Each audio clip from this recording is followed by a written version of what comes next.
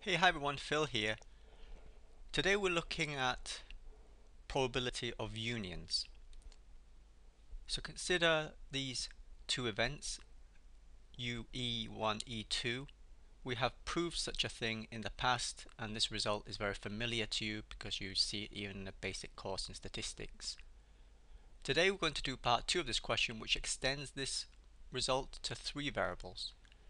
Then at the end I'm going to give you the general formula for probability of unions for any finite n number of events, and such a thing is called the inclusion-exclusion formula. So we're doing the inclusion-exclusion formula for the case of three events. This exercise gives us practice in manipulating set operations. We're going to need 2 of them. I've written them down here already: associativity and the distributive law. So associativity is when you combine all these events with the same operation, here being union. Just means that it doesn't matter how you group them, A, B or B, C. When we've got a mix of operators, here being union and intersection, then we've got here the distributive law. You can verify both of these using a Venn diagram. Okay guys, so let's go. Sorry, my pen is a bit sticky, so it looks all a bit wobbly, my writing. So part 2, it says extend the result from 1 to prove, which we've proved already in a different video. Right, result 1 involves 2 sets. We can turn this 3 sets into 2 by just grouping any of the 2. So we'll just take 1 union 2 to be one set. Let's call that A. Then what we want to find is this: probability A union E3 is the same as this. But we can also use the result from part 1, right hand side. So that's all I've done here, written that right hand side. The bit in blue is I've applied result 1 again to probability of A.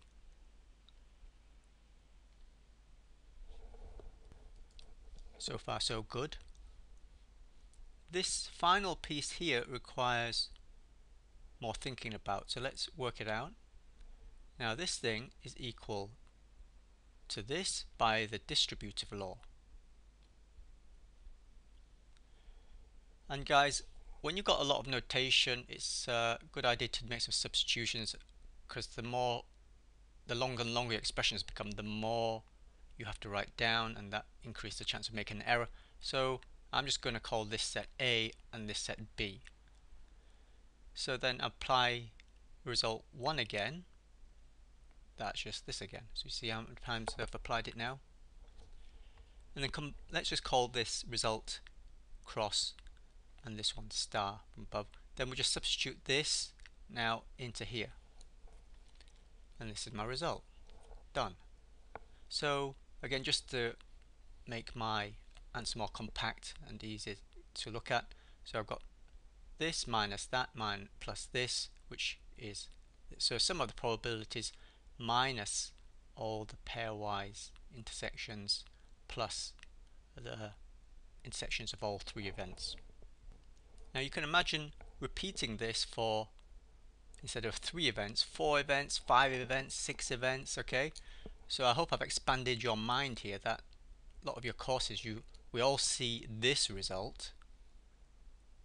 Some of us have just see this result for 3 events, but in general we can do it for a finite number of n events. So let's just show you this result. It's called the inclusion-exclusion formula. So add the individual probabilities together,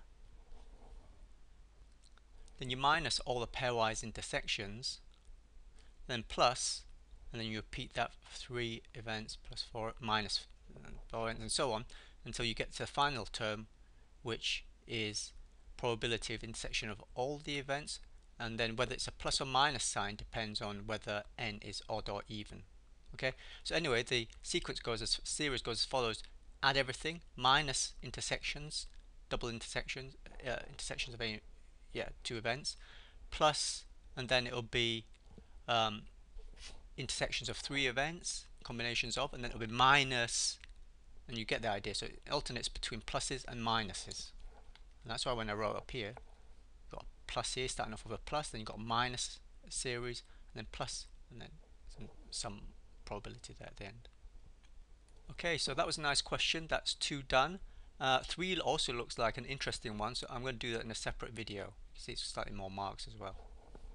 Okay guys, like, share, comment.